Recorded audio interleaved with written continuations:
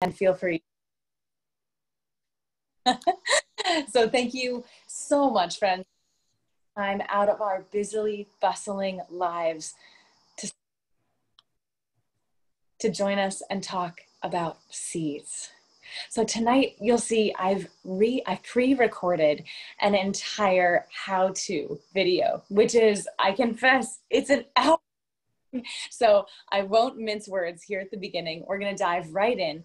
And I pre-recorded it so that I can hang out in the chat. I've got my computer right here. So I'll be hanging out in the chat, any and all of your clarifying questions as we go along. And then at the of the presentation, the pre-recorded webinar that you'll actually find housed in our webinar library on our website very shortly after this. And after that hour-long presentation, pre-recorded, we'll have some live Q&A. So please stick around and save all of your questions, and go forward to joining you for that live Q&A in an hour. And in the meantime, I just wanted to open up with a few little questions for you. Question, how do you get access to the pre-recording? You're actually about to watch it here on the Zoom screen. It's going to pop right up, and I'm just going to be hanging out and typing in the chat live along with it. And then you'll also get access to the replay, but don't worry, you don't have to go anywhere for that pre-recording. It's going to pop right up for you. And to begin, I wanted to ask you all a few questions. And a raise of Zoom hands. How many of you love to garden? Yes. And how many of you have saved seeds before? Raise your hand, jump in the chat and say yes, yes, yes. Or no, no, no, but I want to. And how many of you have developed brand new varieties of vegetables, of flowers, of herbs, something the world has never seen before?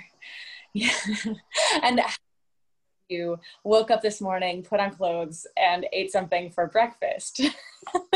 Right? All hands, all rise. So here's the thing.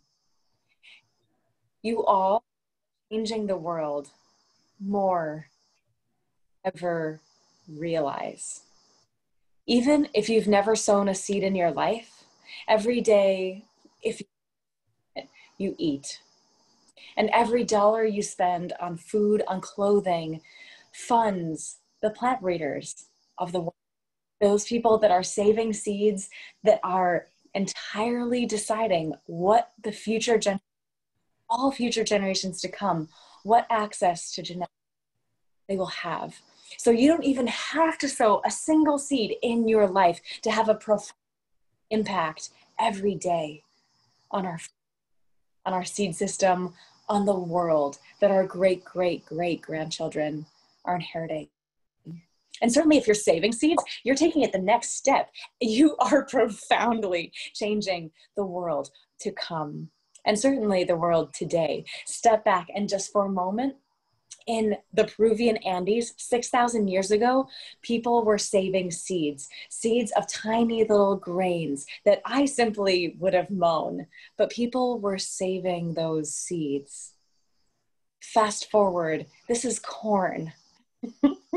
6,000 years of our brilliant indigenous ancestors selecting and saving seeds. We now have corn grown on millions of acres on 6 of the 7 continents, feeding all of us virtually every day. And I'm pretty confident that if you had asked those people in the Peruvian Andes 6,000 years ago, if they were saving the world, changing the world, they might not have any conception of what was happening. And certainly, if you had asked them if they were plant breeders, I doubt they would have raised their hands as well. So if you didn't raise your hand when I asked if you were a plant breeder, but if you raised your hand and said yes, if you have saved seeds, next time someone asks you if you are a plant breeder, confidently raise your hand and say, yes, I have saved seeds, and that no one else, creating new varieties in the world, new expressions of life that no one else has ever seen, and have great confidence that you are changing the world and for the better. So Thank you for being that change and sowing and saving that change you wish to see in the world. And without further ado, perhaps mind hitting play. And again, we're just going to watch recorded webinar that you'll find on our website and our library of webinars very soon. And I'll just be hanging out here in the chat. So if you have clarifying questions, don't be shy. We're here to help. And after this hour-long little pre-recording, we'll have some live Q&A, which is kind of my favorite part of the day, of the week, of the month. I'm really glad you're here. Seeds saving ourselves. Seeds are living, breathing beings. They literally respire, just like you and I. And when people ask Matthew and I if we have children, we laugh and say yes, and great-great-great-grandchildren. And we put them in baskets. And if we think they have a sense of humor, we say, and you can eat them, but certainly you can save them too. And I hope that you do. I'm Petra Page-Mann. I'm one of the co-founders of Fruition Seeds, and we grow organic, regionally adapted seeds for short seasons, for so many reasons. Among others, I grew up right here in the Naples Valley, Zone 5 in the Finger Lakes of New York. I thought I couldn't grow watermelons. I mean, I could grow them. I just wouldn't eat many watermelons at the end of the season. And turns out, fast forward, there's this thing called regional adaptation, also genetic diversity. And I can totally grow watermelons here. I just need different seeds. And also, I have to just shout out my father before we go any farther, because we saved seeds from my father's garden, and not all of our seeds by any means, just a few, just the easy ones, some beans, some tomatoes, some lettuce, and I didn't think anything. As little 7-year-old Petra, what she loved to do, I never would have told you seed saving. I also wouldn't have told you gardening. I also wouldn't have told you brushing my teeth. It was just foundationally what we did. And I think if you had asked me, like, why do you save seeds? I'm like, well, you want to sow some seeds, right? So you need to save some. And I'll always be grateful that my father offered this loop to me, this feedback loop of understanding, even if he didn't fully understand the dynamics and what was being taught in that moment. So friends, let's dive in. I'm so honored to share with you all of these things that I love and have gotten to know about seed saving, and I'm honored to share with you today some words that I would love to share. Also some thoughts around seed saving versus seed selecting, and then we'll dive into the nitty, into the gritty of kind of the foundational biology, also some terminology, the foundational questions to ask yourself. If you want to be saving seeds, yes, here are the key questions to set you up for success, as well as I'm going to share the easiest seeds to save. It's quite a lovely and surprisingly long list. There are also things that are not so easy to save, and here are the things that I will share that are the easiest ones. Even this season, perhaps, that you can, even if you haven't fully designed your garden around seed saving, that you can still nonetheless save. And then I'm excited to share a little demo of seed cleaning, because that's really fun as well. And then we'll talk about seed storage, how you can save them for next year with the greatest optimization, whether you save your own or just saving your seed collection from all kinds of folks. And then I'll share the common mistakes as well. So I know that's a lot. Let's dig right in. So first and foremost, I would love to read you a bit of an article I'm about to publish on our blog. It was published last winter in the Small Farms Journal, an amazing journal. I fell in love with this publication over 20 years ago when I fell in love with horsepower as opposed to tractor power, because they're very oriented in horsepower and that world. But they share lots of really amazing information. When they asked me to write an article about plant breeding, I said yes. And I know you're thinking perhaps, is this about seed saving or plant breeding? And we'll get there. So yes, this is called, the title of this piece is called, We Are All Plant Breeders Now, 5 Approaches to Adaptive Seed Stewardship. They told you to order from the catalog, to plant in tilled soil, to get big or get out, to dig in, to fit in, to simply follow the instructions on the package. They promised you yield in markets, profitability, prosperity. They sold you stability and security if you would just do what you're told. They sold you big tractors with bigger debt and small patented seeds with a certain social grace with less than a living wage. And now we know. We reap what we sow. In the last century, farmers and their communities have been uprooted from our 10,000-year legacy, the seeds themselves. As seeds have moved from commons to commodity, it is no longer common to find a farmer growing their own seed, much less involved in any breeding process, and yet we are with every bite. Let's get to work, friends. But first, let's step back. Let us all remember, we come from a great lineage of farmers, of seed stewards, of indeed plant breeders. From 10,000 years ago to a century ago, to be a farmer was synonymous with being a seed saver, which was synonymous in turn with being a plant breeder. Keen observation, thoughtful selection, and appreciation for diversity across the millennia have surrounded us with all the agricultural crops we know, we love, we depend upon. As Joseph Lofthouse loves to remind me, everything we think of as agricultural diversity is the genius vision of 10,000 years of indigenous farmers, patient, brilliant, literate only by modern standards. Countless generations of entire cultures were plant breeders before DNA was even described, and indeed, modernity has thoroughly robbed human interest from our food system. We've all heard the statistics. Over 80% of agricultural diversity we cultivated a century ago is gone, extinct. The Industrial Revolution has kicked us out of our own Eden. There's good news and bad. First, the good news. Even if we never sow a single seed in our lives, everything we eat becomes the statistics and funds that nourish the next generation.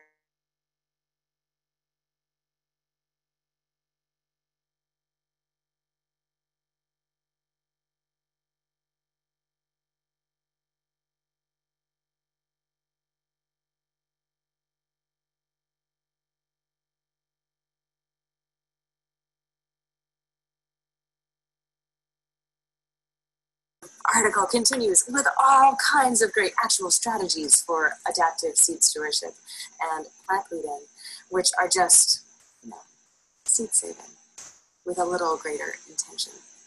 So let's talk about seed saving, because even if you never sow a seed in your life, you are actively funding with every dollar you spend on food, on clothes, the seeds that are being developed that will found every other generation of humans and species to come, all of those cultures intertwined. Yes. And then when you do save seeds, if someone asks you if you're a plant breeder, they're really asking if you've created something that the world has never quite seen before. And to be totally honest, I have never existed before. You have never existed.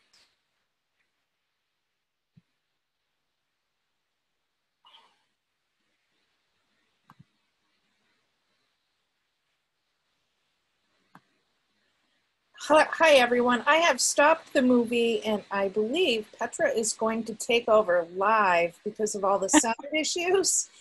So we apologize for that, and I apologize for the lack of sound at certain points. I was trying to figure out if I changed certain settings, if it would improve, but clearly it did not. So thank you, Petra. Thank you, Stacy, and all for going on this technological roller coaster. I always have such high hopes, and you just never know till you know. And now we know. And yeah, the link to that entire recording, I will send to everybody in the follow-up email. So you'll have perfect access to that. And in the meantime, I have all the notes, just the framework of what I went through to make the recording. So I'm just going to talk through it. I won't have all of the fun props that I brought in, and we fast forward to the seed cleaning demo at the end, or we can just, you know, leave that as the tantalizing cliffhanger for you to go watch the web itself, because there's a very fun demonstration at the end. But in the meantime, let me just dive right in.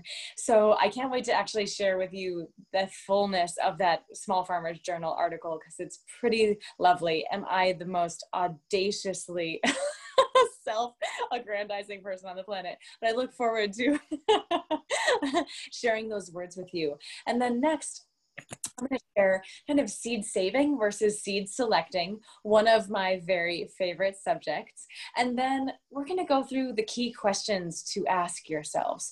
If you're thinking of saving seeds, those are the key questions that you'll need to run through just to make sure you're kind of, you know, connecting all the dots. Then we'll go through the 10 easiest seeds to save, and many of them you can even save this season, even if you didn't plant your garden thinking, I'm going to save seeds this season. So yes, there's so many seeds you can probably still yet save. And then I'll describe the seed cleaning just a little bit, since I don't have my fun props. We'll go through some of the theories really quickly, and talk about, you know, seed storage as well. And then, yeah, I want to just share a couple of the common mistakes that are so commonly made. So without further ado, let's unpack each of those things. So there's seed saving and there's seed selecting. Petra, I'm sorry. Oh yeah, jump right in. Before Petra gets into all of that, in case you're watching and you're seeing a screen full of people, I just want to remind you that if you go to the upper right-hand corner and you'll see 3 little dots and you click on them, you can pin Petra, which will make her the most prominent one on the screen, which probably I would guess would be helpful going forward. Oh, thank you, Stacy. And also, kind of not paying attention to the chat anymore. Stacy, don't hesitate. If there's something that you'd love to jump in, just raise a finger and I will be right. I will be right with you. And if anybody has a really big question and they put it in the chat, eventually Petra will pause and say, are there any questions? And I can read those out. Perfect. And don't be shy. I'm woefully capable of monologues, and it's much more fun as a dialogue. So yes, seed saving versus seed selecting. If you're saving all of the seeds, then you're saving the seeds of the cilantro that bolts first, and you're saving the seeds of the less productive varieties, and maybe the less delicious varieties. And there is some merit to that, without question. Diversity is the foundation of resilience on this planet. That being said, I think of seed saving, and not as seed saving, but as seed selecting. And for example, with Fruition Seeds, we're selecting for flavor first and foremost, because it kind of doesn't matter otherwise. And also for early maturity. You know, if a tomato isn't going to ripen kind of by the middle of August for us here in Zone 5, it just isn't, it isn't a seed that I want to share with people that I love also in short seasons. And then the opposite of that, you know, I want to be saving the seed of the lettuce that bolts last, of the cilantro that bolts last, right? How many of you have lettuce that bolts too soon, and cilantro that you wish it didn't bolt so fast? And I do have some dill that goes to seed just a little quicker than you would love. And it's one of the most common mistakes people make, is actually saving the seed of those dill, cilantro, lettuce plants that go to seed first rather than last. And so unwittingly, you're selecting for cilantro that more and more quickly goes to seed. And you'll see really quickly that they just bolt quicker and quicker. And of course, the opposite is true. If you're selecting for later bolting, you'll see that you'll have a greater extended window of edible cilantro. In very short, like 2 or 3 years, you can make a very significant difference.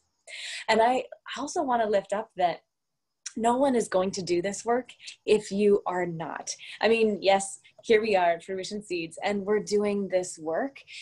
That being said, when we grow cilantro, the first 20% that bolts, we send it to our neighbors' chickens, and and that's great. But if you're saving it yourself, you can select and you can even eat that first 80%. that first 95% that bolt. And keep in mind too, and here's a fun little like meta backup to kind of meta vision backup to our industrial food system, stepping straight into 2020, seed growers are not being paid for the quality of their seed. They're being paid by the quantity of their seed. So there's no incentive for seed growers, unless you're Fruition Seeds and trying to do things a little bit differently. There's no incentive for them to rogue out those plants. And by rogue, I mean to literally take that first blossoming cilantro and bring it to your neighbor's chickens, to remove those genetics from the gene pool. And so without that economic incentive, they're just getting paid by volume, and they want to eat just like the rest of us. And so fast forward the last century, we've just really degraded our seed system profoundly, as much as we've made huge leaps and bounds in other ways. Work that no seed company is going to do. And so that is work that you can do, and it'll make a really big difference. So yes, seed selecting and versus seed saving. So the classic examples are just, saving the very first tomatoes that come on in your garden, and then saving the last lettuce, the last cilantro, the last arugula to go to seed. And so here, let's dig into, Stacy, yeah. There is a question in the chat room about tomatoes. How does it work with tomatoes on the same plant? Ones that come early versus later. Do they take on the qualities of their mother fruit or the plant itself? So think of them all as like brothers and sisters. You have both genes from, the mother. Half of the genetics are coming from that mother that the tomato is on. And then the other half, who knows? Tomatoes, as we'll talk about in a minute, what self versus cross-pollinated means.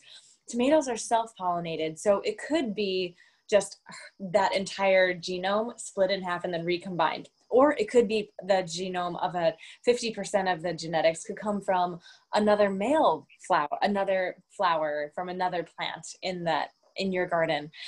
So it's really hard to say, but I do know that this is true. Even if you have one tomato plant, if you consistently are saving that first tomato that ripens every year, you're actively selecting for earlier and earlier fruit every year.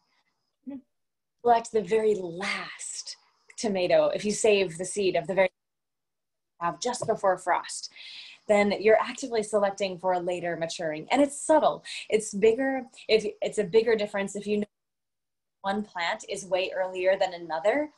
That makes a much bigger difference in the ultimate selections. So excellent question. There's always a benefit to that earliest fruits on the earliest fruiting plants as a whole. So here we are, the first week of September. It's by no means the selection for the earliest fruit, but don't think twice. It's still the perfect amount of time to be saving seed. And especially given who knows what's going to be happening this next growing season, I think that we're going to see another seed shortage without question. And so the more seeds that you save, and I share this in the webinar that was already recorded too, because yes, you can be motivated by that scarcity of, oh my gosh, there might not be seeds, I better save seeds. And that is totally valid. I would also like to offer you a contrasting sentiment that saving seed for joy and for the abundance and for that knowledge that you are doing one of the most fundamentally radical, amazing, positive things on the planet right now, and that you can even save and share those seeds, feed that good wolf, right? Be fed by that joyous abundance, even as you hold simultaneously that paradoxical fear of, oh my goodness, what's going to happen next? Maybe there's going to be another seed shortage. I better save seeds. So yes, don't let yourself stop yourself from saving seeds this season is really all that I want. And a fun question, Pallavi, can you save seeds from something or something that started rotting? Probably when it comes to a tomato, tomatoes don't love to live in the fridge first and foremost. But as long as it's a ripe fruit in the tomato and a ripe tomato, there's going to be ripe seeds in it. And if that's probably still fine. Honestly, a lot of seed companies and seed growers, you would not eat the fruit of the seeds that they're saving. They have, so don't let that daunt you in the tomato department. So any other questions on that saving, selecting front before we dive into the key questions to ask about seed saving? Anne has a question about, for cool season crops to be harvested near the end of the fall, when is the best time to collect seeds? When the seed is ripe. And so it's very much a case-by-case basis, Anne and friends. So depending on what that cool season crop is, it's more about when the fruit, when the pod, when that seed is ripe, is when is the perfect time. So it's very much a case-by-case basis, crop by crop, variety by variety. So maybe I'll dive into the key questions to ask, because that might help some of the core questions that we're diving into. And then we will talk about the easiest seeds to save, which we can include some of those, and I'm sure some of those crops will come up in the fall, what you can be seed saving this fall for cool season crops too. So I'll run through the laundry list of the key questions to ask yourselves. And then I'll unpack each and every one. So from the top, open pollinated, is this variety open pollinated or an F1 hybrid? Number 2, is it an annual, biennial, or perennial? Number 3, is it self-pollinated or cross-pollinated? Number 4, is it wet or dry seeded? Number 5, what's its genus species? Let's get dorky with the Latin. And number 6, let's talk about population size. So I'll go ahead and unpack each of those right now as briefly and as cogently as I am possibly capable.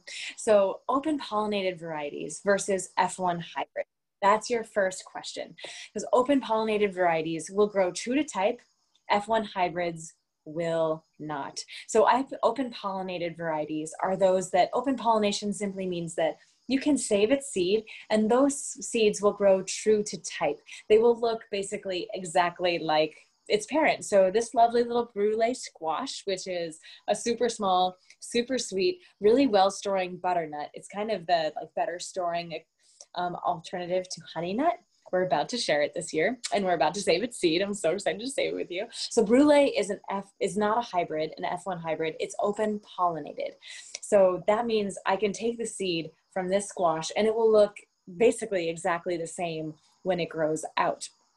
So open pollinated varieties are a big umbrella. Underneath, as a smaller umbrella, are heirlooms. So heirlooms are simply open pollinated varieties that grow true to type that have been saved more than 50 years. That's kind of the most technical, dry, stale. Often, of course, there's stories and places and culture involved as well. And here's the key that I would love to share with you about heirlooms briefly. Heirlooms are history. And history happened, but history is also happening now because we're figuring out how to Zoom and how to off so we can actually just have a real conversation with better sound. That we're making history right now, friends. So yes, heirlooms happened. They were a brand new variety. 300 years ago, no one had ever heard of Brandywine tomatoes. And now we can't imagine summer without Brandywine tomatoes. My grandfather's chestnut chest of drawers didn't always exist. He made it. And now it's a treasured family heirloom. And so think of heirlooms in that light as well. So yes, they happened and they're very special, but think of them too as history that's happening. And so in the same way that new poems, new songs, if we cease to write books in our world and our culture ceases to exist. So think of vegetables in that same light. Yeah, Stacy, jump right in. So there's this question from Tracy about, she read that heirloom tomato seeds were best because they haven't been modified to look all perfect and round, etc. Is this true? Well, it's true that heirlooms haven't been selected for all of the classic kind of industrial model traits. The flavor of modern varieties can be awesome. It just usually isn't, because that's not what they're being selected for. Modern varieties, more modern varieties, can also be very uniform and, not crack extensively like heirlooms often do. So it's not fair to say that a modern variety is going to not be as flavorful. But it is fair to say that if it's an F1 hybrid, it probably is, unless it's a very special hybrid. So for example, honestly, Fruition offers 2 hybrid tomatoes that are delicious and super disease resistant. So it's literally taking one of Cornell's super disease resistant parent lines and crossing it with Brandywine, the heirloom. And so that's why we call it Brandy Wise, because it's the flavor, so much of the flavor of the heirloom with all that disease resistance that basically doesn't exist anywhere else in the world. There's very few heirlooms, or pardon me, very few hybrids that have actually been curated with that kind of imagination. But yes, as a general rule, if you're interested in flavor, go for the heirlooms. And also, if you're interested in flavor, at the risk of being a ridiculously shameless plug, all of our varieties are delicious, or else we don't share them. And the Brulee is an open pollinated variety, and it's about 4 years old. So it's about 46 years away from being an heirloom variety. So that's why Ken Green was the first person of the Hudson Valley Seed Company, dear friend and amazing mentor, I first heard say and use the phrase heirlooms of tomorrow. So yes, Fruition and we share the seeds of bona fide heirlooms that have been around for hundreds of years often, but we also are creating the heirlooms of tomorrow, brand new varieties that no one has ever heard of. You probably haven't heard of Brulee, but now you have. And by the time our great, great, great grandchildren are here, this Brulee will be a beloved heirloom variety for them that will be long past that 50-year threshold, right? So that's a little tiny bit of insight into the world of open pollinated versus F1 hybrids. And you can totally save the seed of F1 hybrids. They just aren't going to grow true to type. They're not if this was an F1 hybrid, it could be big and it could be even smaller and it could be different colors and lots of just all of that backlog of genetic diversity, all of those recessive traits that are being masked in that F1 generation are going to come out in that F2, that second filial generation. So you can totally save seeds from hybrids. They just don't grow true to type, which is awesome for the plant breeders of the world, which, as we just talked about with the Small Farmers Journal article, we're all plant breeders now. But that being said, sometimes you want to save a seed and be confident that it's going to grow type. And it's not too much to ask. And so in which case, heirlooms and open pollinated varieties are the ones to choose. And Stacy, I saw your hand up. We have hit a vein with tomatoes. So Michael would like to know, is it better to let the tomato ripen on the vine or off the vine? Yeah, it's better to ripen on the vine because the tomato is green. That tomato is actively photosynthesizing, and tomatoes create 20% of their own sugars in-house, in situ, in the tomato itself. So if you're not letting it ripen on the vine, then there's right off the top, 20% of its flavor isn't going to be there. So yes, it's definitely worth letting them ripen on the vine. And certainly if you're saving seeds, you want it to the ripest, densest, most mature, most vigorous seed will be in that ripest tomato. And the next tomato question is, does it make sense to save seeds from early and late maturing tomatoes so that you have tomatoes over a longer time? That is a wonderful question, and it's counterintuitive. But if you're selecting for earlier tomatoes, and it's an indeterminate variety, you're actually selecting for more fruit over time. You're not selecting for you are selecting for late season when you're selecting the later season seeds, but that is not at all going to, you're not actually amplifying your abundance throughout, to be intentionally going early and late. Just harvest from the early fruits, and that way they'll be especially if they're indeterminate varieties, then they'll be producing all the more throughout. And I wonder if we want to save any more tomato questions for, like, tomato is on my list of the easiest seeds to save. So I want to be sure that we get through kind of these other, like, foundational, kind of the biology before we jump into the nitty-gritty seeds. Does that make sense? I think we'll save all the questions until maybe the end, because they're really accumulating. Oh, so fun. And yeah, if there's ones around specific crops that I'll talk about later, we can lift those up too. And I think I'm going to turn on the light because I see it's quite dark. Dun, da, da. So yes, so that was open pollinated versus F1 hybrids. So next, let's talk about annuals versus biennials versus perennials. And I think most of you probably have a good sense of this, so I won't go into great detail. But annuals are those that produce seeds in one season. And sometimes you don't even think about it, but you have this intrinsic internal knowledge that that's happening. For example, you plant a watermelon seed in after last frost, and then you're spitting watermelon seeds at your sister 2 months later. So even if you aren't thinking, wow, I've just witnessed the entirety of this plant's life cycle, you've witnessed the entirety of this plant's life cycle. So if you can imagine where the seed is inside, it's probably an annual. Biennials are crops like carrots, beets, onions, cabbage.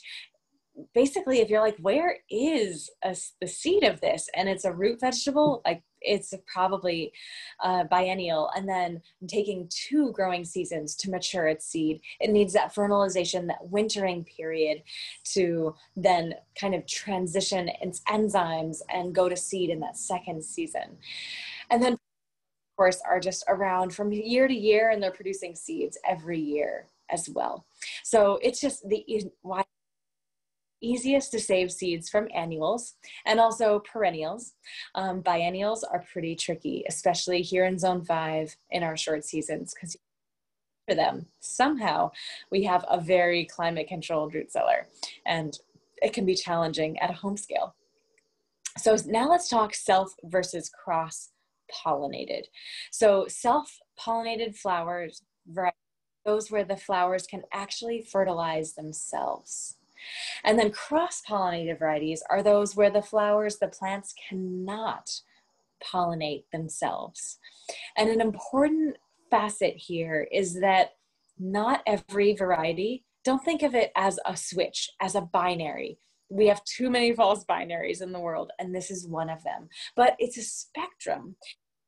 And over here on the far end of the profoundly self-pollinated varieties are peas, beans, peas.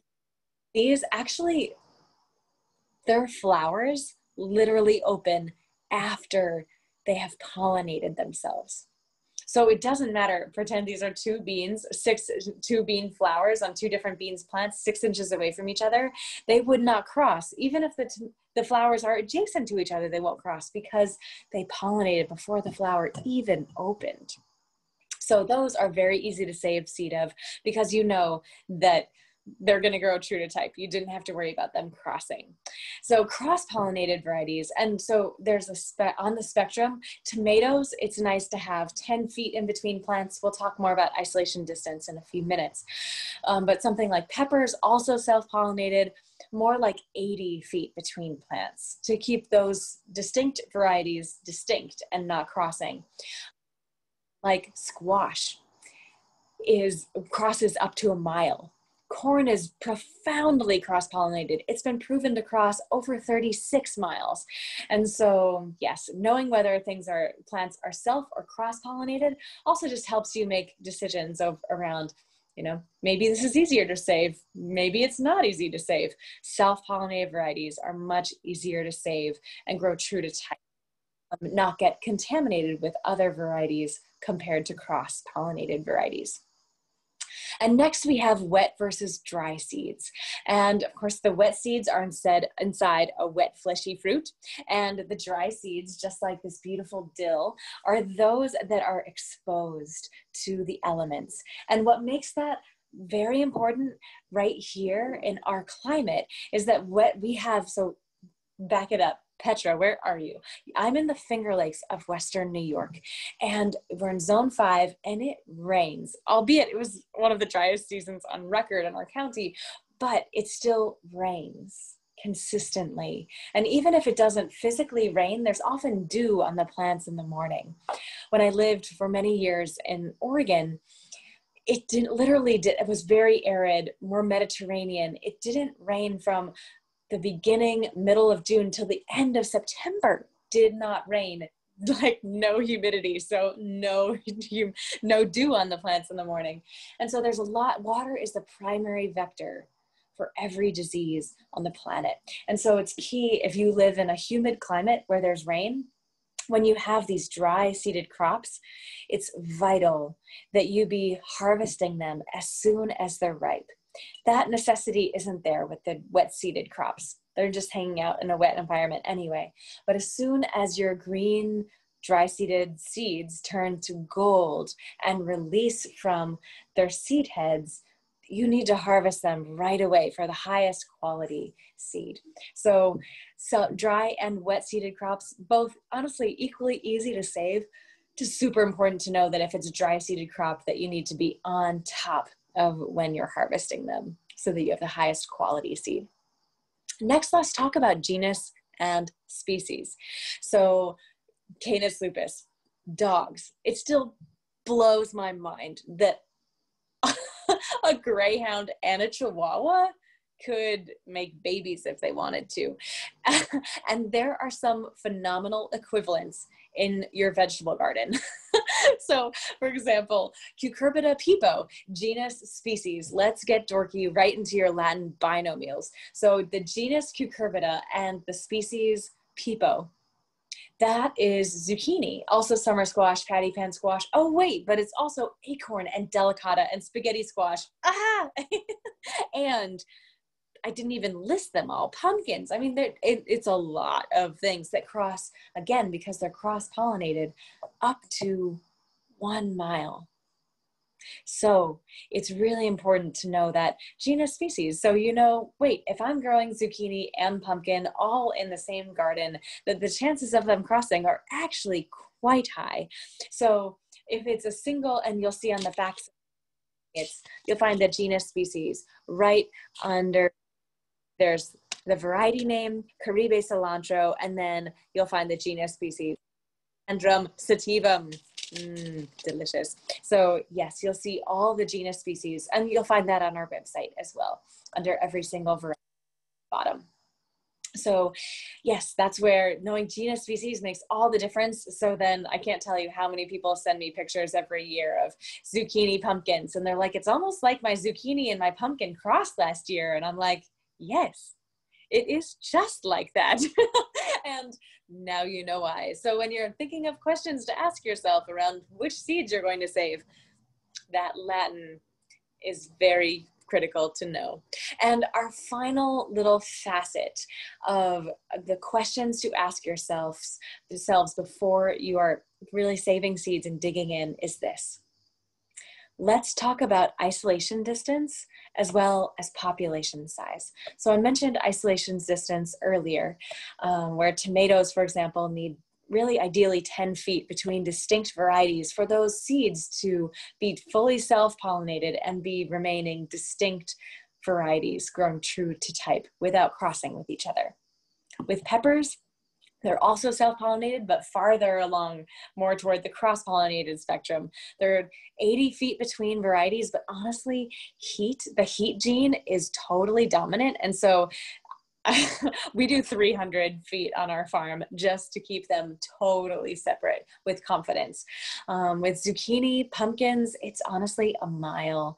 And that's why Fruition has 5 different farms. So that we can keep, all our cucumbers would cross with all of our other cucumbers.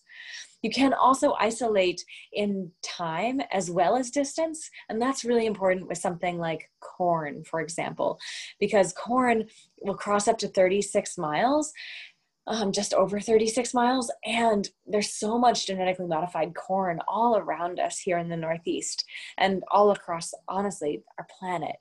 And so the nice thing is I can call up John, my friend, who grows thousands of acres of GM corn in our valley. And I went to school with his kids, and I'll say, John, when's your corn gonna tassel this year? And he says, oh, it's gonna tassel about July 15. And I say, thanks, John.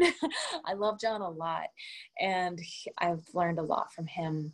And I love that he can tell me exactly when his GM corn is going to tassel. So then I can be very careful and plant our corn so that it will be tasseling at different times. Because just like if these were 2 beans, because beans pollinate before they even flower, they can literally be right next to each other and they won't cross. And so corn, in that same light, if this corn is 1 foot away from this corn and this genetically modified corn is tasseling, sending out its pollen 3 weeks earlier than my open pollinated heirloom corn is sending out its tassels on its ears, or pardon me, the silks on its ears, then they just don't cross. The pollen might fall on the plant, but it's not going to fertilize the plant. So that's a fun little thought. And then population size, because plants experience inbreeding depression, just like any other living thing on the planet. Humans can experience inbreeding depression. It's not pretty. And it's the same is true for plants that you save seeds of.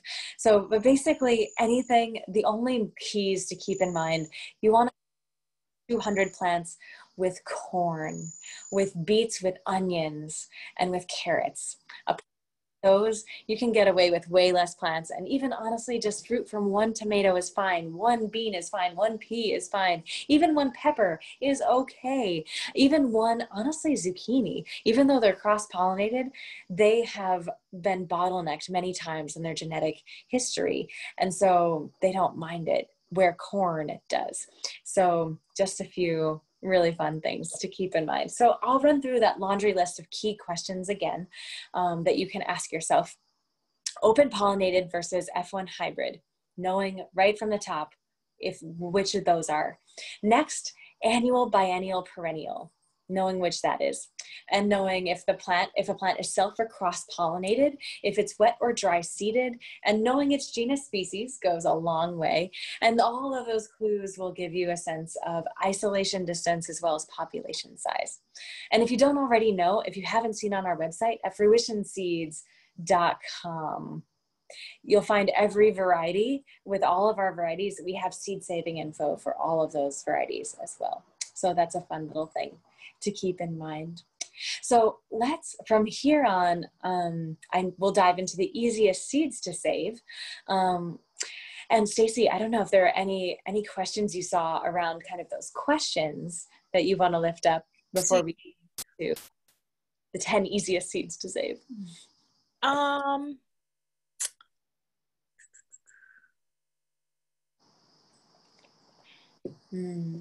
Okay, let's try Stacy Bell's. I think it kind of relates. Does that squash have the male and female flower on the same plant like the zucchini, as my instructor at the U of M says, if you save the seeds from it, there's no telling what I'm going to get? I'm confused. Oh, yes. Squash and all cucurbits, so squash, cucumbers, watermelons, cantaloupe, that whole family has, on one single plant, they'll have male and female flowers. And within each of those, but that plant can fertilize itself without question. So it's more about, yes, there will be male and female flowers, but the thing to keep in mind are you growing multiple things with the same genus species / who of your neighbors is? And that's often what makes zucchini being saved urban and especially suburban environments tricky, because if lots of people are growing lots of different zucchinis and summer squash and pumpkins and delicata squash, all of those crops are all Cucurbita pepo. So that's where the crossing can come in. She also asks, if you save seeds from perennials, what do you do? Leave half? Will the plant come back if I'm seed saving? Yeah, so the idea with perennials is they're just set up biologically across countless millennia and millions of years to be taking care of themselves and then just sending lots of seeds out every year. So you don't have to worry about the plant's longevity when you're taking seeds from it. Great question. Another question, Janelle asks, in a suburban or urban environment, can you reasonably save seeds if your neighbors are growing similar crops? Yeah, that's a wonderful question. And that's honestly where knowing your neighbors and what they're growing makes all the difference. You can also actually heard a webinar through the NOFA Mass website, and you'll find the link on our website soon about how to hand pollinate squash, because regardless of what other cucurbits, what other squash, zucchinis, pumpkins your neighbors are growing, you can just do some hand pollinations yourselves, and it's super fun and it's super easy. And then you can be really confident that you're saving seeds that are going to go true to type. But yeah, that's always, with sunflowers too, we'll talk about and yeah, those will all cross-pollinate too. So knowing what your neighbors are growing is definitely another reason why I'm really grateful that Fruition Seeds is down in the hills in the middle of a relative nowhere.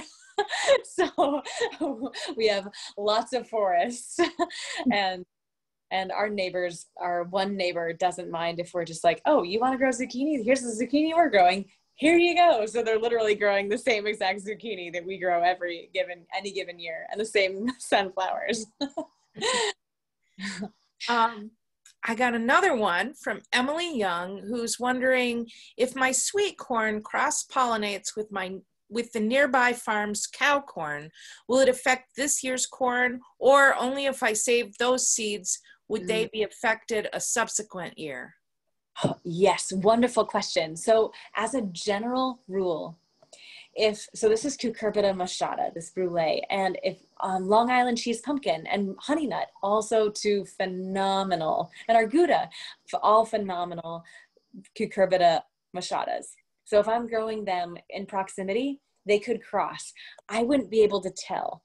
This brulee, if it was crossed up, it would just still look exactly like this. The only exception to that is corn. Everything else is going to look just, you would never know, but corn you can. And it looks like this, and you only can tell in certain kernels, because fun fact, all of those silks on your corn, each of those silks correspond to a single kernel inside the ear. And so a pollen grain literally has to land at the end of that pollen, of that silk, and it travels all the way up that silk until it attaches to the ear, and then it forms a kernel when it fertilizes. Crazy. So if it is a sweet corn, it will, you're letting it, you won't see it right away if you're eating it in the sweet corn stage. When you would see it is if you're saving seed, and the seeds of sweet corn, perhaps you've seen them, they're quite shriveled and shrunken. They don't have as much of the carbohydrates and those soluble starches that you'll find in flour, flint, dent popcorns. And so the sweet corn will look all little and shriveled, but if you see a great big full kernel, you've got GMO field corn. And if you also have colored corn, for example, like any number of different varieties, like our glass gem, or anything that's colored, and then you see a big yellow ear in that, a big yellow kernel in that, then you're like, that's it. And so, but the good news is you can see the kernels that cross, and you can physically remove them. The GM traits, the genetically modified traits, are incredibly dominant. And so the good news about that is that you can select against that. when you're saving seed, which is a whole other for the rest of our lives. One final question, I think. Christy Hillenbrand wonders if you would need to hand pollinate the open pollinated varieties as well. Yes, if they are going to cross.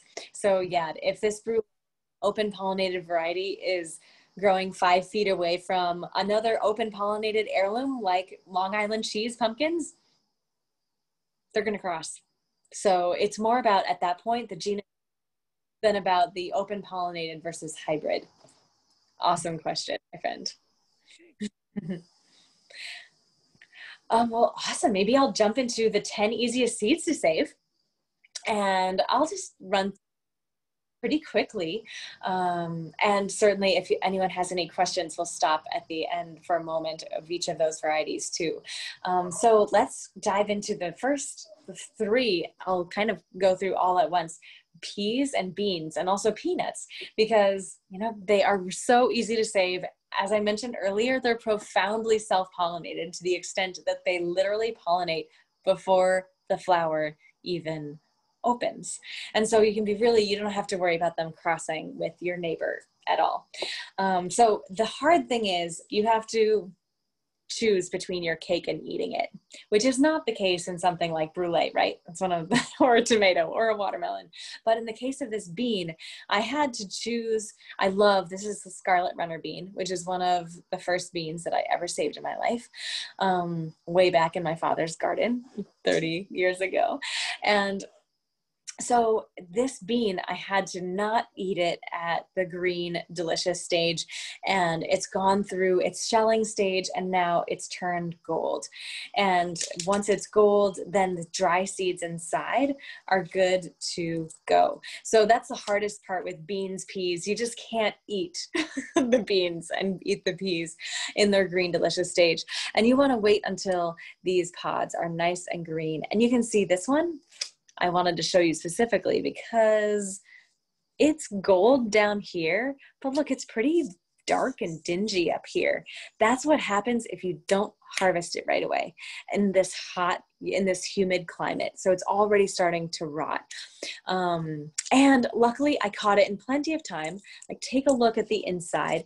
That silvery, beautiful inner life of this bean pod is bright. If it's still bright white, that means the seeds are just fine. If it was getting dark inside, that the seed quality was dramatically diminishing.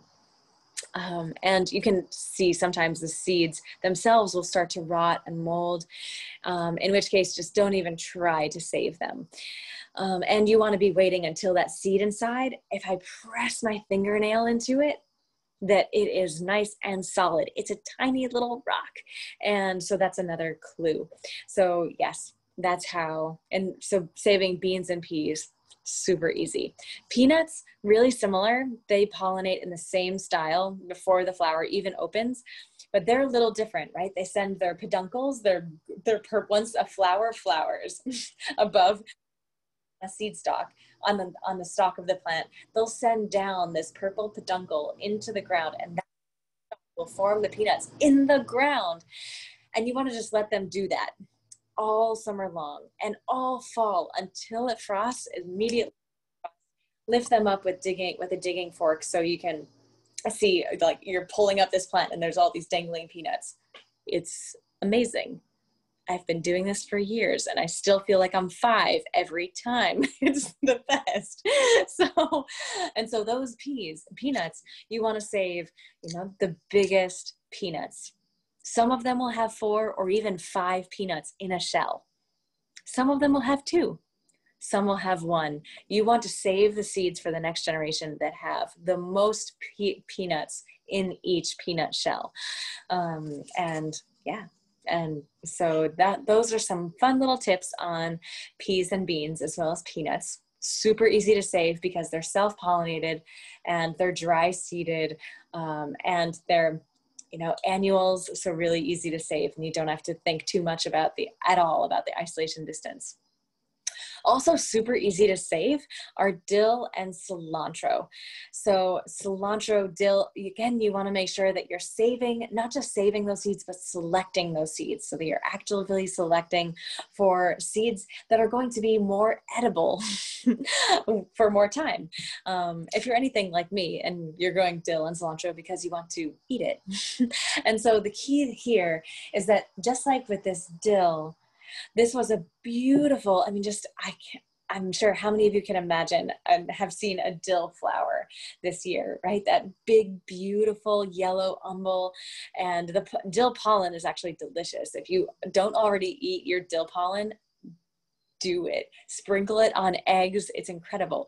But if you don't, if you let them just stay, those green seeds will turn gold. And it's so important that you harvest them right away as soon as they're gold, so that none of that moisture will have time to turn, because just in the same way that bean pod will turn from gold to kind of brown, that will happen with these gold seeds as well. So it's super critical that you harvest them as early as you possibly can, of course, on a dry day. That will be the best. And then arugula, I wanted to mention too, because arugula is so easy to save the seeds of. And again, arugula bolts so quickly, right? It goes to seed really quickly. It sends up that seed stalk and then it gets more bitter. And the good news then, it makes seed. So save the arugula that goes to seed last. And you'll want those those pods that form will turn from green to gold. And when they turn gold, harvest them. They'll want to shatter the more ripe and mature they get. If you don't get it right on time, they'll actually dehiss is the fun word, and spread those seeds prematurely. Well, prematurely only by our standards. And so then you'll have arugula growing as a volunteer weed in your garden rather than seed in your hand that you can specifically plant somewhere in your garden. And in that same spirit, lettuce is so wonderful to save the seed of. And it also is very self-pollinated.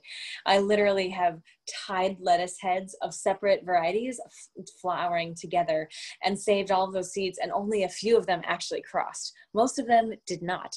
So saving, you don't need to worry about isolation, distance, or any of that population size either with self-pollinated lettuce.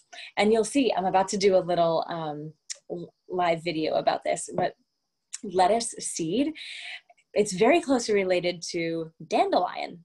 And so the flowers are bright yellow and they turn into those little fluffy orbs, just like dandelions do, distribute themselves along the wind, just like dandelions do.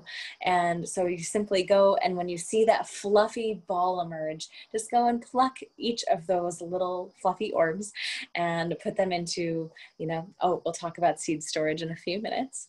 But yes, lettuce, just make sure that you're, again, selecting rather than just saving seeds, select for the lettuce that will bolt and go to seed later than any of the other lettuce. And then now let's talk about flowers, because so many flowers are very easy to save.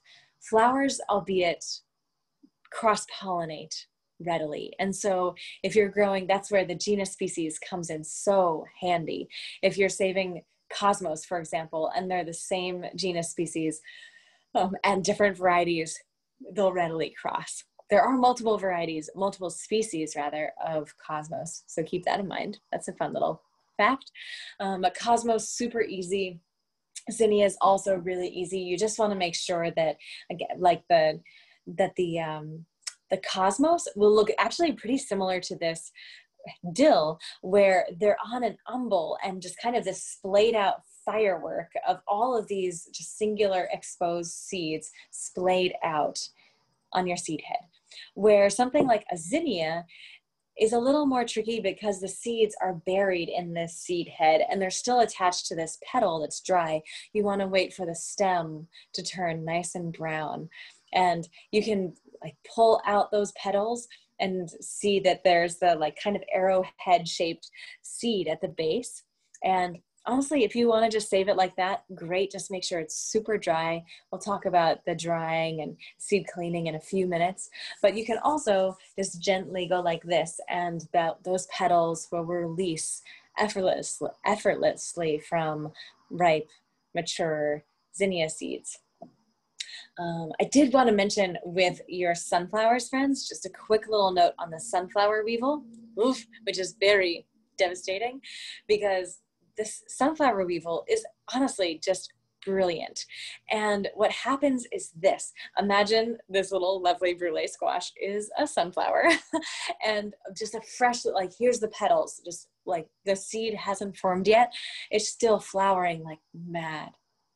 And that sunflower weevil will come and lay her eggs right in that kind of primordial ovary, the primordial seed that hasn't even formed yet. And so the seed, amazingly, will form its seed coat and mature its seed with that egg integrated into the meat and heart of that sunflower seed. Isn't that amazing? So it literally encapsulates. It's just a brilliant thing. I'm just blown away by the genius of insects and of life on Earth. But this sunflower weevil is just brilliant. But the devastating part is that sunflower weevil, at some point over the winter generally, and then spring too, that sunflower weevil egg will hatch, and then that larva will proceed to sunflower seed. And so that's all well and good if you're a sunflower weevil, but that means that you're not going to germinate if you're a seed saver. So the easy way to thwart your sunflower is the sunflower weevil is to harvest your sunflower seeds when the head is nice and brown and dry, the seeds are fully mature, dry them super well so they break rather than bend, and then freeze them. And we'll talk about saving seeds, storing seeds in a few minutes, but basically dry them out as crisp as you can, and then put in desiccant packets in a plastic bag for 3 days. And those desiccant packets will wick away any extra moisture. So those seeds are just bone dry. And we have desiccant packets on our website, great big ones that we use in all our seeds. But you can also, so we'd love to share those, but you can also just use, when you get a new pair of shoes and it has that desiccant packet, that silica gel packet, or like nori for sushi. Sometimes vitamins have them. Totally save them. Put them in your seed collection. It's only really effective if it's an airtight environment. So put them in like a closed plastic bag is the easiest route there. But once you are confident that your sunflower seeds are totally dry, then you can put them in the freezer. Be confident that the seeds will be just fine, but those sunflower weevils will die. So that's a very critical little trick for saving sunflower seeds. And Stacy, yeah. I kind of feel like this question goes along with the things you've been talking about. So Maria's wondering, she wants to save seeds from nettles to grow next spring. Are seeds ready in the green or black stage? And should I plant the seeds this fall or wait until early spring? I would wait until they're black, dark, and also hard. So wait until they feel like little solid rocks, but the darker, the better for sure. And then honestly, you can plant them in fall. That's when nature plants her seeds, right? But you can also wait till spring, and it depends. If you're harvesting tons of seed and then sprinkling it places, that's nature's approach. If you only harvest a few seeds, then I would save them for spring and individually hand plant them, because there's otherwise, that shotgun approach is really productive and effective for tons of seed to then drop, knowing that not all the seeds are going to take. So there's a few keys to keep in mind.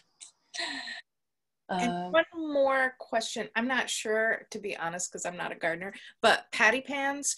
When are patty pans ready to harvest for seeds? Ooh, yeah. So they'll basically turn into a great big gourd.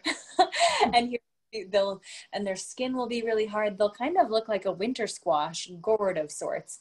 And you want to wait till the stem is dried down. Oh, and I see Judith asked, how long for the sunflower seed? 3 days. not long. You can just leave them in the freezer if you're keeping seeds in the freezer. We'll talk about seed storage in a few minutes. Yeah, 3 days, not long at all to kill that sunflower weevil. So the next variety that's super is tomato. And in the webinar that I'll have uploaded on our website right after this that you can watch, I had a whole demonstration of the fermentation process, which is really easy and really fun. And I can't wait to share it all with you. So I'll send you 2 places, since seeing is believing / a picture is 1,000 words. The video, the demonstration is going to be so much better than me simply describing it to you. So you'll find that demo in 2 different places. First, we have a whole blog about it. So if you just simply search, like Google search Fruition Seeds blog tomato seeds, that will probably be #1 in your search engine. So you'll find that a whole blog describing with words how to go through the process, but also has a really nice video taking you through the process as well. And then the webinar recording that we started tonight with has a full demonstration of that as well. So, but just know that it's critical to ferment both tomato and cucumber seeds so that you can neutralize all the anti-germination compounds in that gelatinous membrane that you'll find around every single fruit, every single seed. And then the final crop type that I wanted to share that's so easy to save the seed of, that I hope that you do, and I didn't even bring any to share, is garlic. So garlic is so easy to save the seeds of, and save the biggest, nicest, only plant the biggest, nicest, ideally organic seed bulbs that you can. And because there's a direct relationship between the size of the bulb and the health of the bulb of those cloves that you plant, and then the size and health of the bulb that you are harvesting next summer. So yes, and we still have some of our awesome varieties left at fruitionseeds.com, as well as your garlic and shallots. And if you haven't already seen our garlic and shallot Academy, that is our online course, we just made it free, and it has hours and hours of video tutorials broken down into season by season and step by step. And yeah, that has tons of great info. So if you're curious how to save seed of those and grow everything about them, go ahead and join that online course. It's totally free and kind of awesome. Every day now I'm getting emails from people saying, thank you so much, I'm learning so much, this is awesome. So definitely join us. And Stacy, yeah. Fire Tablet has a question about garlic. When is the best time to plant garlic in the Bristol/Naples area? Yes, so actually this just in, we're refining our approaches to everything constantly, but kind of late September, early October is an ideal time. We've traditionally for years have been waiting anytime between Halloween and Thanksgiving is generally what we tell people. And actually we're starting to change our tune. We've been experimenting, and also seeing our friend John Hunt of Hunt Country Vineyards. He's amazing, and he grows tons of garlic, and he plants in late September, and he just mulches. If you're not going to mulch, it's a lot more dangerous, but if you can put on 5-6 inches of really good mulch, then you're going to grow the even bigger garlic in terms of just diameter, and healthier garlic too, if you can plant it at the end of September, beginning of October, and just mulch it really deeply. But I go into that in a lot more detail in the Garlic and Shallot Academy, which I just noticed that it's 7:20. So let's save all the garlic and shallot questions for the Academy. And also, honestly, actually, Stacy, you might know the date right off the top of your head. I believe it's next week on Friday. We're going to be doing a whole hour long on growing garlic. So definitely register for that as well. Maybe in my follow-up email, I'll send the link. And Stacy, maybe she can share that. I can probably put it in the chat. Yep. Nice. Yeah, go ahead and register for that so that we can just spend an entire hour just talking about garlic. I can't wait. So in the meantime, just know that garlic is one of the easiest seeds to save, even though it's not technically a seed. And so from here, let's talk about how to save seeds and store them. So you might, and I've made a whole little seeds graphic that perhaps you saw it in the video sharing this webinar link. I'll also share it in the follow-up email. But yeah, basically you want to keep seeds in cool, dark, dry areas. And so just cut to the quick, your kitchen cupboard is just fine. You just want to make sure that you're drying your seeds fully before putting them into any kind of storage, whether it's your freezer or your kitchen cupboard, because if it's not dry fully, it's going to rot fully before long. So the easiest way to dry seeds, don't think temperature. If it's above 95 degrees, my Polish self agrees, it's just getting really hot. And you can actually kill little tiny lovely seeds above 95 degrees really quickly. So don't be tempted. So many people ask if they can dry seeds in dehydrators. And the answer is yes, just keep it on fan, but don't put it on any kind of temperature. So, right, that air wicking the moisture away is the best way. In all of our greenhouses and places where we're drying, we just have fans blowing constantly, so wicking away that moisture constantly. And that is the best way to dry your seeds. And if it's a big enough seed, like this cucumber, or a cucumber seed too, but this brulee, this cucurbit seed, this winter squash, imagine a winter squash seed. It's pretty big, right? If you try to break it and it's bending, it's not dry enough. And if you're trying to break it and it breaks, it's dry enough. So that's like 8-10% moisture.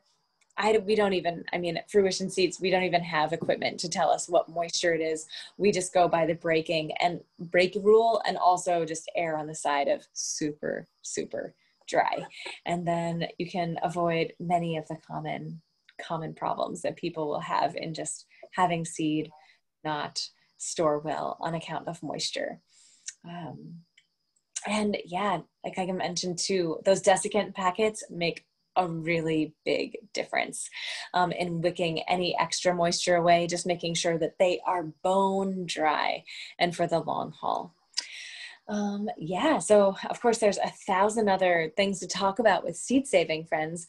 And I did want to share with you too, a couple little things in terms of just planning and knowing when you harvested things and keeping track of that. Just wanted to let you know, we made these beautiful little calendars. Perhaps you've seen them. They're across the seasons calendar that is a perpetual calendar. So it has, dates, but it doesn't have days of the week. So it has 1, 2, 3, 4, 5, but instead of Monday through Sunday, it has, like, here we have the year 2000, and then there's another column for 2001, 2002. Of course, you can just write this year and as you love. And then we're saying, when we're sowing seeds, when we're harvesting seeds, when we're noticing diseases pop up, when we're noticing that the flea beetles are back, when we're noticing that the scarlet tanagers have arrived and the cicadas start to sing, and all kinds of things we're putting on this, as well as when we start to save seeds. And so that's just really handy. So, it's just interesting, but also then as we fill this in and use it across the seasons, which is why we call it across the seasons, then you'll see those emergent patterns. And there's also this whole little section in the back. Let's dig in. So you can see, here's all of your tomato info, here's all of your garlic info, here's all of your lettuce info. So it has all of that. And I wanted to share too, perhaps you heard about our community art packets back at the beginning of the pandemic when our printer wasn't printing, and we hired to make all kinds of amazing our packets. And we are our printer, the good news is our printer is printing, so everything is in our beautiful packets. But the sad news is we miss them already on our shelves and sharing them with people. But the good news is we have some extras. And so if you would like them, we just put them on our website. Here's an amazing little watercolor. And I love this little insect print. So yeah, we just put these on our website too. This is kind of my favorite of all time. This Jessica Gath Bring your ideas to fruition. Oh my gosh. And then on the back tab, it says open up and grow. Just amazing. So yes, if you're looking for envelopes to share seeds, especially with people you love that are fun and beautiful, you'll find those on our website now as well. And yeah, so Stacy, your hand went in the air and don't let me stop you. Oh, you're on mute, my friend.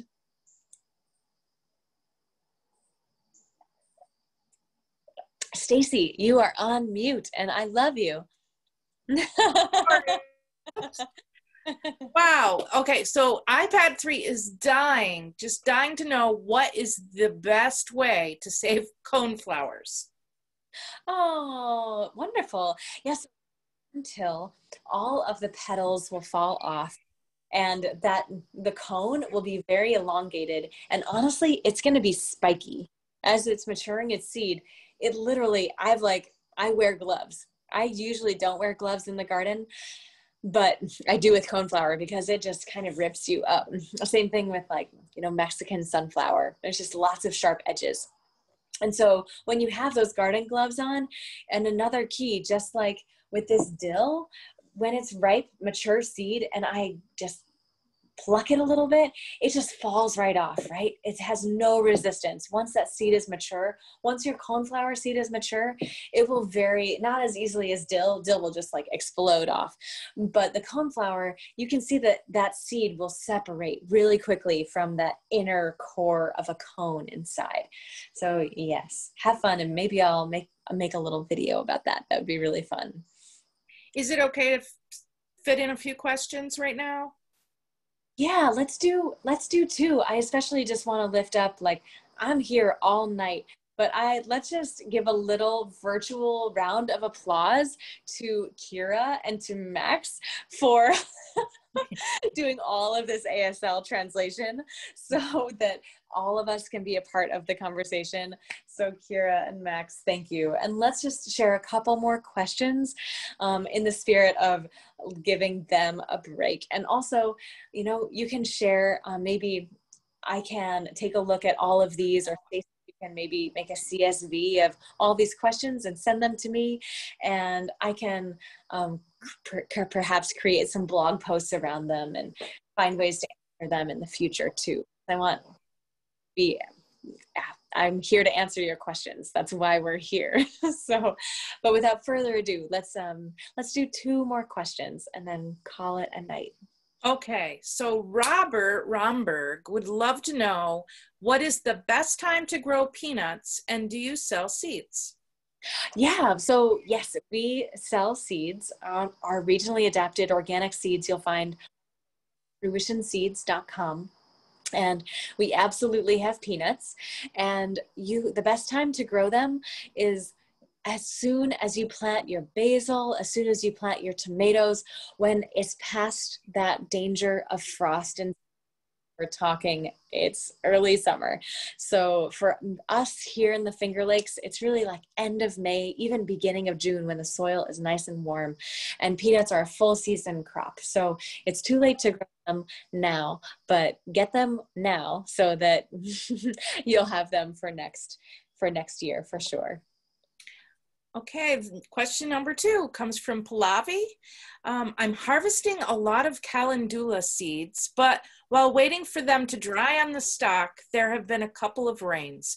Does this affect the seeds adversely?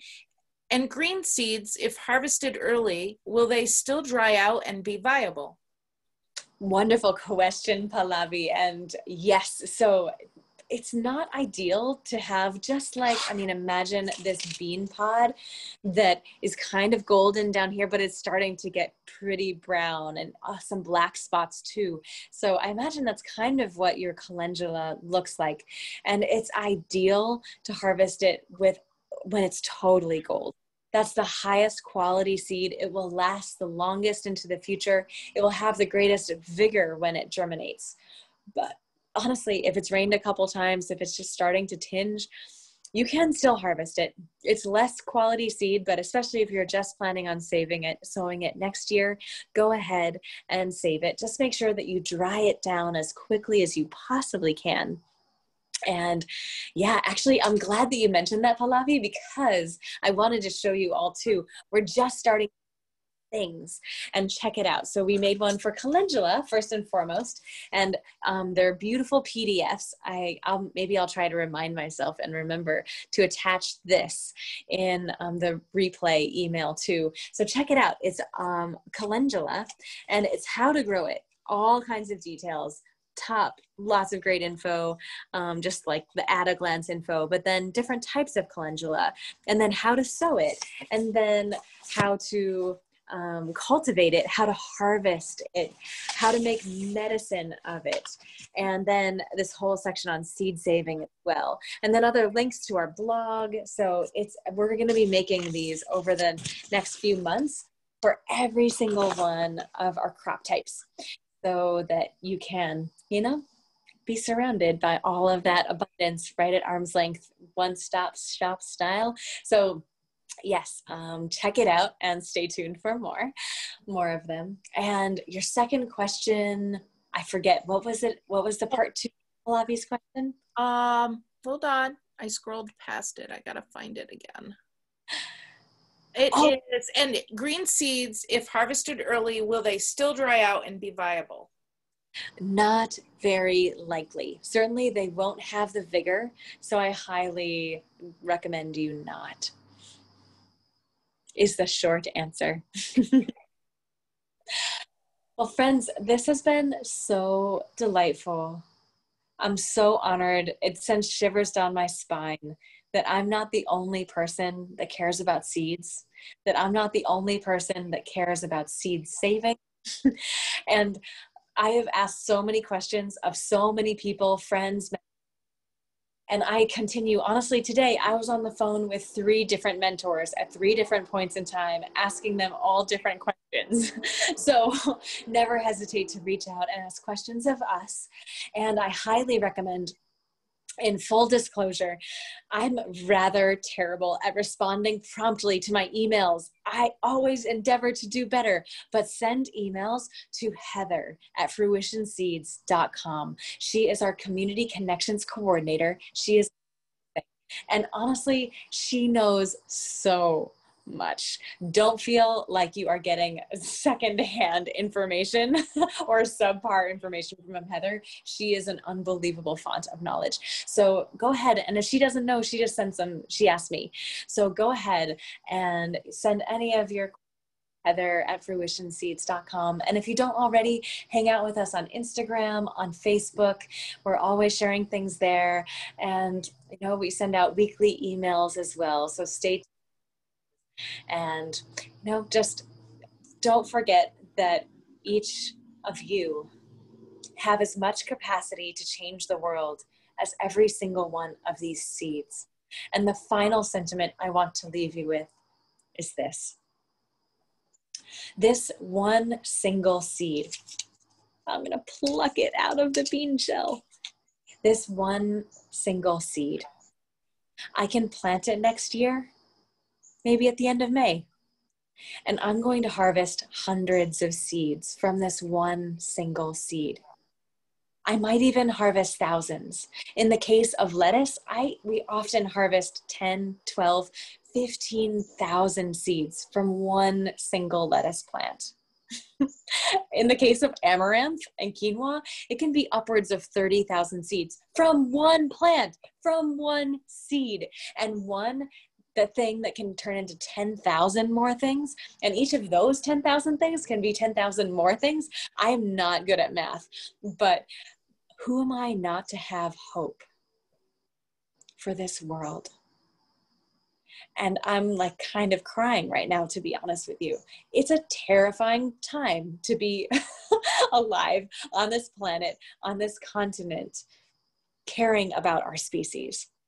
But suddenly saving seeds and sharing these seeds, I am totally crying, is honestly one of the most radical things that you can be doing to give your self-confidence that you matter, and that you are making choices that matter, and that you are saving the world and saving these seeds and saving yourself and saving our communities. This is the most radical form of abundance. I mean, we all think smartphones are amazing, and they are, but can they self-replicate? No. The seeds are the most genius, self-replicating creatures on the planet. And when we save them and when we share them, these are some of the most fundamental currencies, and probably the most important currency of our time and of our species. I mean, we wouldn't, if we hadn't started saving seeds 10,000 years ago, we wouldn't have written languages. We wouldn't have structures like we do now. We wouldn't have so many of the things that we know of as culture. And so, yes, thank you for saving seeds. Thank you for knowing that seeds and you are not as small as you seem. And that even in this era where it's so hard to have hope, saving seeds, I hope, can surround you with the faith, just most viable, vigorous sense as it surrounds me. So thank you all so much for joining me. Thank you again, Kira and Max, for sharing your great gifts of language justice with us. Stacy, thank you. And thank you all the various libraries of the greater Rochester area for making it possible happen tonight. And most of all, thank you, everyone who has showed up to this conversation. Thank you for asking questions, and thank you for just, finding that spark of curiosity in yourself. And I hope that this is just the beginning of the rest of our lives and the many, many more conversations to come. Thank you, Petra, and thank you to all of you who have attended. Now go out and make the world a better place. Plant some seeds. Bye.